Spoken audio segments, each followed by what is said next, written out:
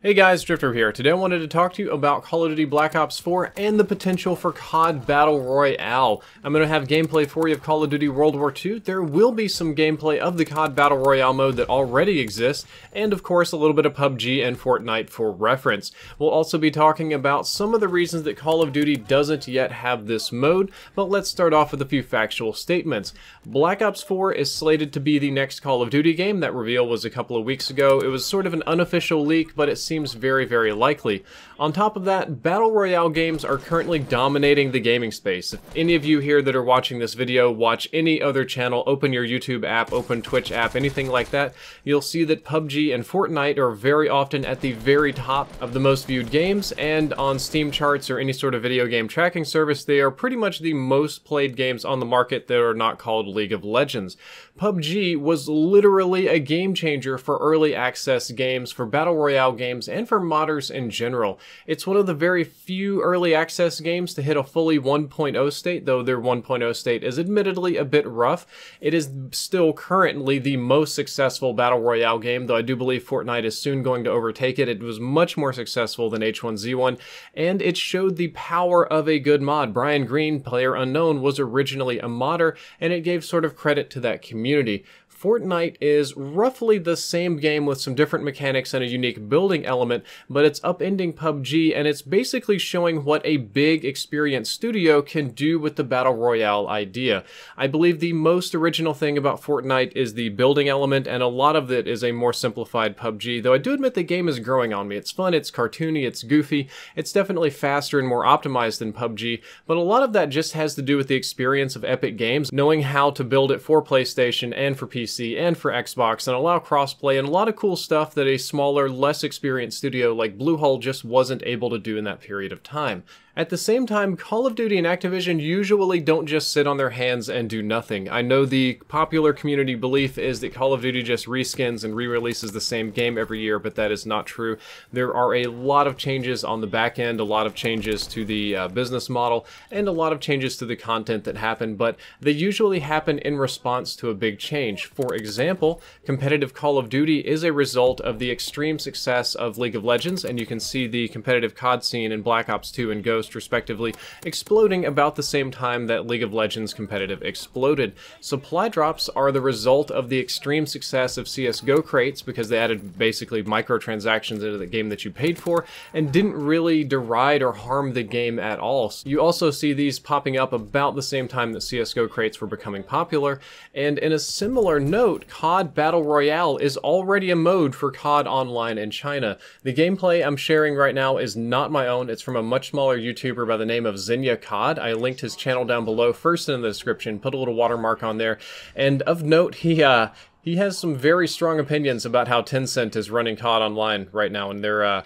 not particularly kind. I don't want to show you too much of his gameplay because I feel that's unfair to steal or take from other YouTubers, but I did want to give you an idea and show you that this mode already exists, and maybe shout out a smaller channel as well. So go check him out if you want to see more CoD Battle Royale. He's got quite a lot of it on his channel, but the proof of concept is already there and it's already available for Chinese gamers. So given that, and given the explosion of Battle Royale games over the last 2 years and how Call of Duty tends to react to the market, it wouldn't surprise me at all if Black Ops 4 has some kind of Battle Royale mode in development. Either a full game, either a separate game. What would be super interesting to me is that if Black Ops 4 launched with a sort of side game, like a Battle Royale game that people could play 100% for free, probably loaded with microtransactions of course, to kind of goad people and ease them into playing the main game, kind of how Fortnite is doing with Battle Royale, to get people to play the Zombies game and to get people to play Save the World and some of the other modes they're developing as a loss leader. Now Call of Duty typically doesn't work on that model because it makes way more money for them to just sell $60 games that people are going to buy anyway because it's Call of Duty, but you could definitely pull in a lot more players if you did that. And I do think Treyarch certainly has the skill, the time, and the base template with CoD Online in China, and big enough maps for it. God, the maps in Black Ops 4 campaign were huge, so they clearly know how to design big CoD maps, and I think Treyarch could easily do this. And if done properly, I think CoD Battle Royale would be super hot for one reason, and that reason is current Battle Royale games have problems. Most of them are on the clunky side, and I'm looking mostly at H1Z1 and PUBG on that one, or have odd mechanics, and I'm looking at Fortnite on that one, mostly because you don't properly aim down sights with very many guns. They have this sort of hipfire bloom mechanic on most of the weapons, so it's never really completely accurate and precise, and I feel that adds a big casual element to the game, and for me, a guy that's been aiming down sights and shooters forever, it's very frustrating. And neither of them are nearly as smooth as Call of Duty, especially when it comes to console gaming. Call of Duty is the king of console gaming because of the smoothness of play, because of the reaction of the engine, and I know a lot of you want to talk about magic bullets and hit detection and stuff like that, but I'm talking about just base character movements, about aiming and looking. The way that feels is better than any other console game, and if Call of Duty could bring that sort of feel, especially on console, to a Battle Royale game, that would be super successful. So all of those positives aside, there are some technical and design reasons why this might not and maybe should not happen for Call of Duty. Number one is system strain. Bigger maps and more players has to mean more system strain because there's more objects, more textures, more stuff in the RAM that needs to be loaded, and that would mean that Call of Duty Battle Royale would need to run a little bit uglier than normal Call of Duty. We couldn't have as high a resolution textures, we couldn't have as good of special effects or particle effects, we couldn't have as dynamic of a lighting, or a lot of different things that are going on would have to be scaled back slightly to accommodate. Number two is lag, and I think this is going to be by far the biggest one. We complain about lag a lot in 12-player games. Can you imagine 100-player lobbies? Can you imagine 100-player lobbies from people all over the world?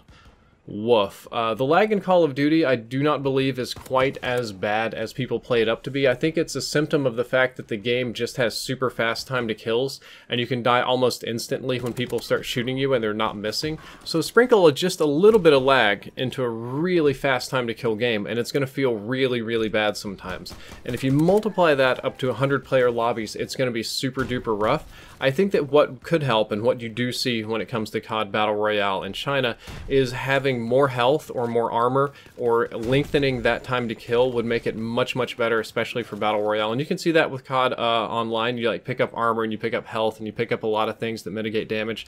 So people take 20 shots to kill sometimes, but it works in the context of that mode. But yeah, it would be rough. They would definitely have to rework their backend servers and do a lot of stuff to accommodate for Battle Royale.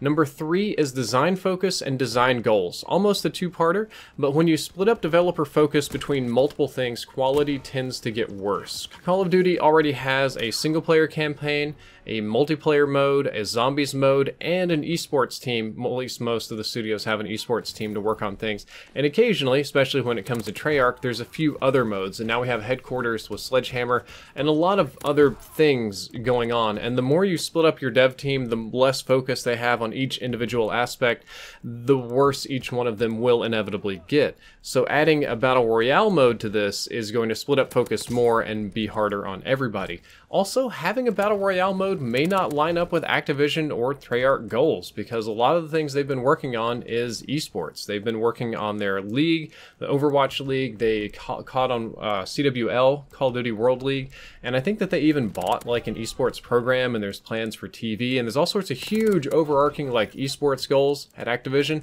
and Battle Royale may just not line up with that, which brings me into point 4, copying. Does Call of Duty want to be accused of copying other developers? Probably not. Or is there too much developer pride going on at the moment? And probably so. A lot of developers don't like to copy each other. A lot of them don't like to give up what they're doing. You can kind of look at Epic Games and Fortnite with this one.